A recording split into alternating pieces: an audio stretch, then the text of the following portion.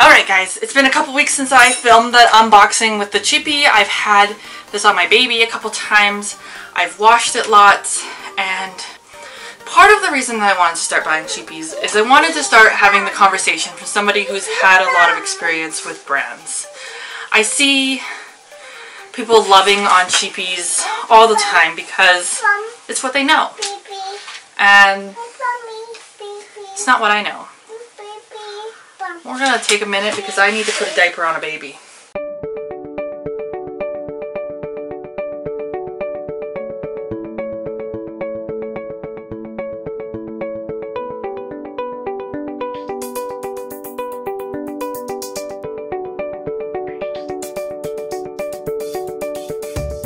Now that we've had that baby crisis gone, let's look at this. So,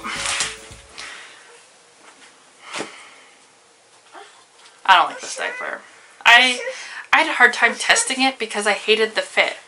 Sure, the fit was good the first time I put it on my child, but the fit was never good 5-10 minutes in. The fit was never great afterwards. I make big kids, and Anna is 25 pounds, but this diaper is massive. It's massive. Seriously. So I've pulled out the bumGenius 5.0, which I think is what they're kind of trying to knock off. And compared to the bumGenius 5.0, this diaper is massive. Can you see? Can you see the difference, guys? Like, look at that. It's massive. Like, and if we're comparing it to the bumGenius 5.0, yeah, this diaper is double the cost, but this diaper has a much thicker, nicer PUL in my experience, and we know what the micro suede is all about. I did get my inserts stuck in this diaper, and I do get inserts stuck in this diaper as well, but they really got stuck in here, so you do need to make sure that you pull out the insert before washing. This is made in China, this is made in the United States, but if you're looking for something that's going to be a similar fit to the bumGenius 5.0, this is not your diaper. See how the stretchy tab is double the size, maybe even triple the size. This is too much stretch. Way too much stretch for a good fit. It's also a totally different shape. Totally different shape. Just how, like, the length of the rise settings, the length of the diaper, how the elastic fits, is just totally different. While I'm not a huge fan of the 5.0, if you love the 5.0, the Elinfant option is not a good choice for you. Trying to get a good fit on Anna, I'll show you some videos here, was ridiculous because, like, I felt like I couldn't get a good fit.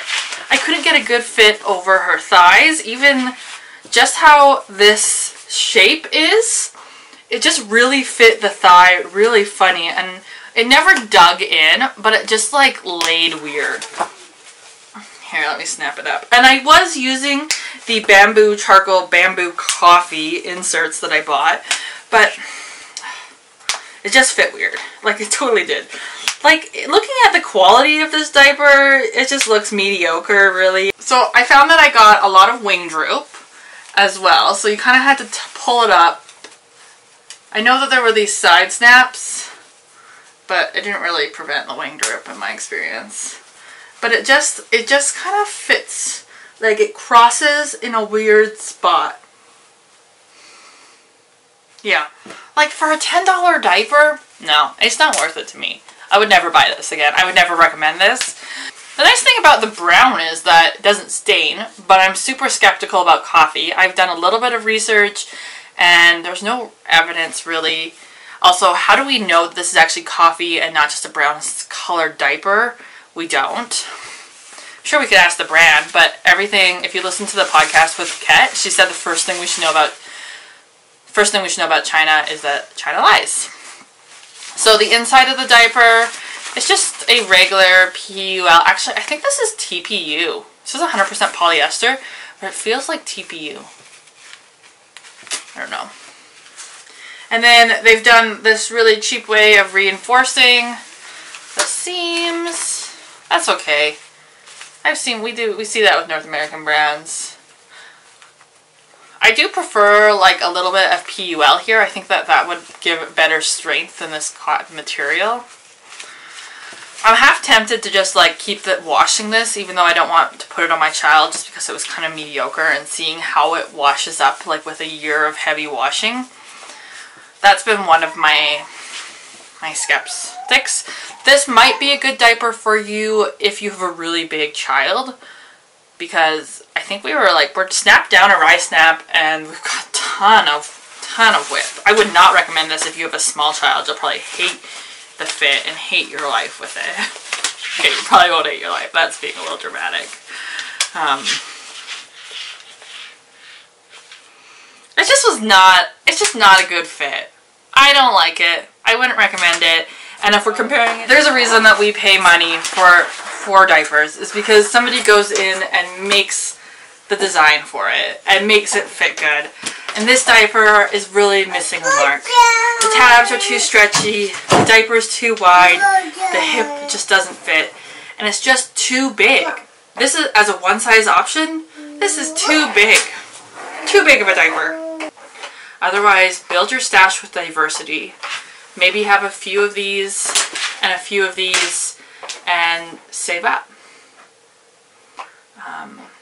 Honestly, this diaper, I'm going to keep washing it to see how it wears, but I'm not going to put it on my child because I just got frustrated with it every time I did.